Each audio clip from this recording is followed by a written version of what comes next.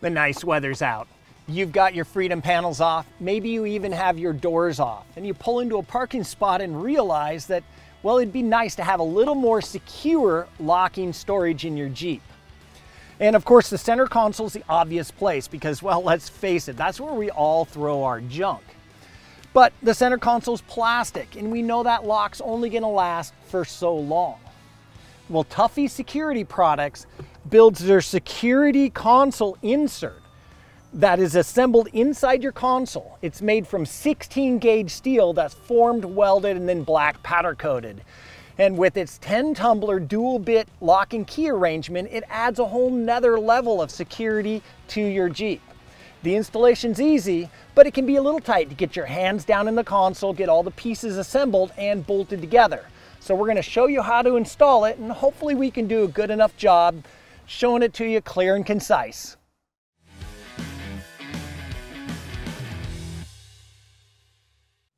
Now, the first thing you're going to want to do is unpackage the box, lay the parts out, and make sure you have everything you need for the install. Now, we're going to start out with the main frame and that locking door. And then we have two different height side brackets. And this is going to depend on your console depth. If you have the shallower console, well, you're going to use those shorter brackets. If you have the deeper console, you're going to use the taller style bracket.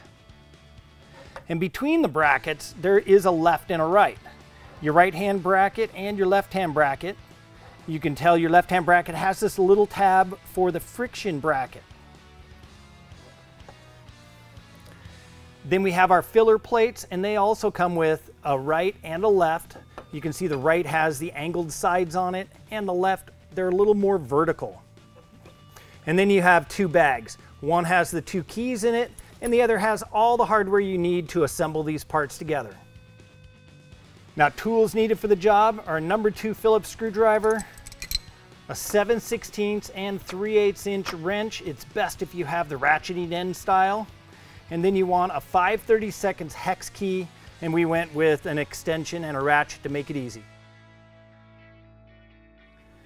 All right, to install this, obviously we need to get into the cab, try to get yourself comfortable. And you're gonna reach down into the console and grab out this rubber mat. Then we can take our frame with the door, make sure it's unlocked. Now we're gonna slide it down in.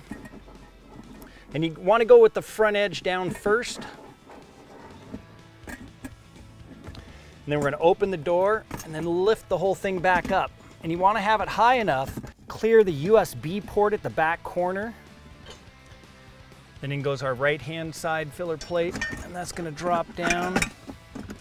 Then we wanna grab our right-hand side plate, and that's gonna go in.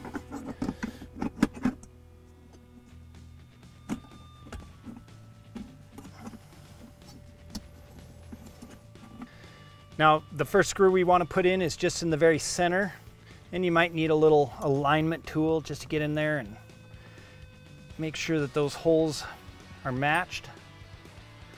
We can take our screw and drop it down in.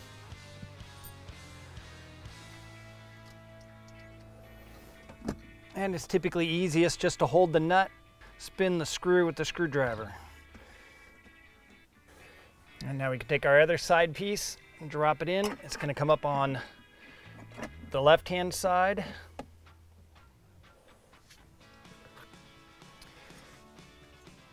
And then the left-hand support bracket's gonna go in. You gotta hold that filler piece in.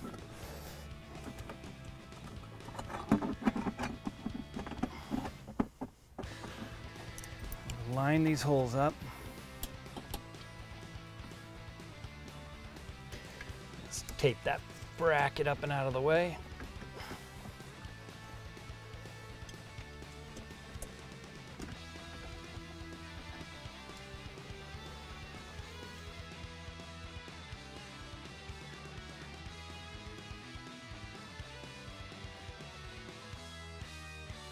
Then we're going to use our 3/8 inch ratcheting wrench and a screwdriver. And let's go ahead and tighten up all those nuts and screws.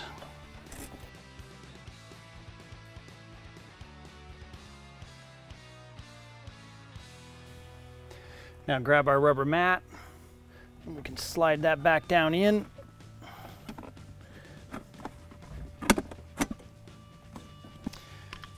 Now for that back corner nut back by the friction bracket, it can be really hard to get to on a wrench, so you can use a 1/4 drive ratchet with a 3/8 inch socket.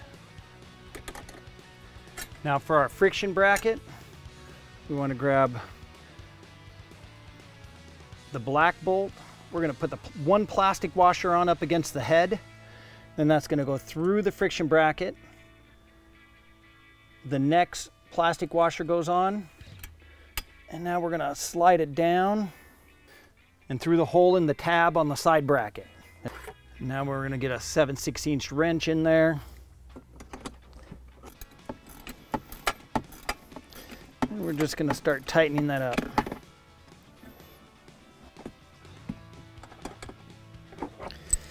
Now, how tight you want to go, that just depends. So there, it's a little too tight to slide easily.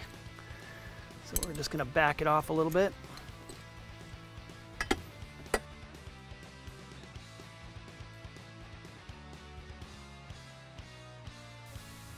There, it'll hold open, or it easily shuts, but it's not loose.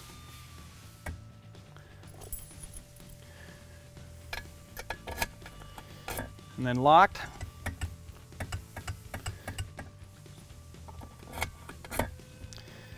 And back to unlock.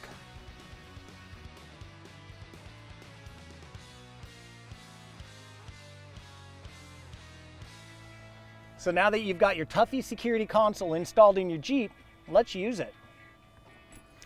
We're gonna grab our keys, unlock it, open the door, and it's ready for your valuables. Let's say you hit the tables last night and you did really good. Well, that bankroll, right in there. Let's say you have something that you can't carry into a particular building for one reason or another. That goes in there. You shut the lid, we lock it, then you can shut your console and even lock that for one more layer of security. So are you ready to add some lockable storage, some real lockable storage to your Jeep? If so, hit that link down in the description box below and get a Tuffy Security Products Security Console on its way to you. You'll also find a link for the full Tuffy Security products here at Northridge4x4. While you're down there, hit that like button, hit that subscribe button, because if you're not subscribed already, why not? And then hit up that comment section and let us know. What do you do for more security in your Jeep? Thanks for watching today. We'll see you again soon.